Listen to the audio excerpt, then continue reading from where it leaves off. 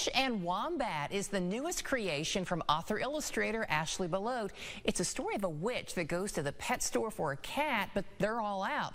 So Witch brings home a wombat instead, and that's when the catastrophe begins. Ashley joins us today, and congratulations on your new book. This is so exciting.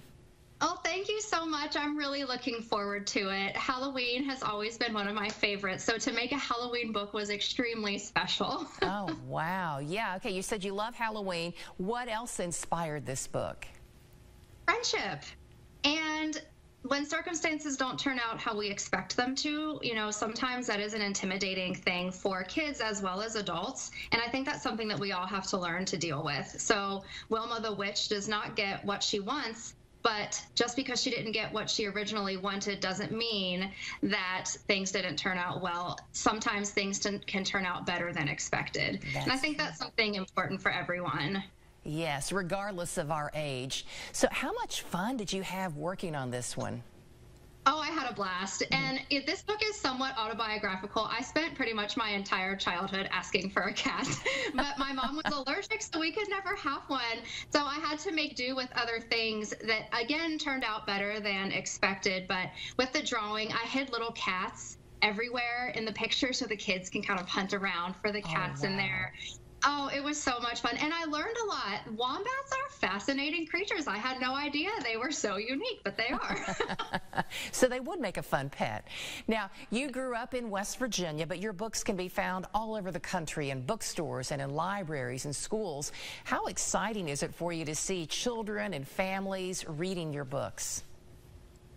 It is surreal. It is an absolute dream come true. I cannot tell you how blessed and how happy I am that I get to do what I love so much as my career. It's really special, and especially when I get to go back and do events in West Virginia. I did get to do a school visit at my elementary school a couple of years ago when one of my other books came out, and doing school visits is a big passion of mine. I travel all over the place, so I'd love to come to any school and draw and read with the kids. It is something that I find to be probably my best job perk, is getting to go talk to the kids. But to walk into a bookstore or look at a book site online and see your work there is truly an amazing feeling. My name's on books. It is so neat.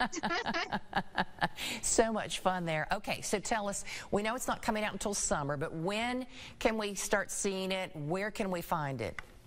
Yes, so this is Witch and Wombat. It will be available online wherever books are sold. You can also get to different sites to purchase it through my website, ashleybelote.com. And like I said, it will be out in the world this summer. July 4th is the release date, and I'm doing all kinds of fun Halloween events in the September-October timeframe because it is a Halloween book, so I will be celebrating Halloween as much as possible. Year-round, as it should be. So how can we keep up with, say, school visits and what you're working on next? Is it your website? Yes, my website. All of my information is there. My email address is also all over my website. So if anybody wants to contact me for school visits, I'm happy to contact you back through email. And as far as what I'm working on next, I do post a few process images of stuff I'm working on my Instagram. I do have 2 books coming out next year as well.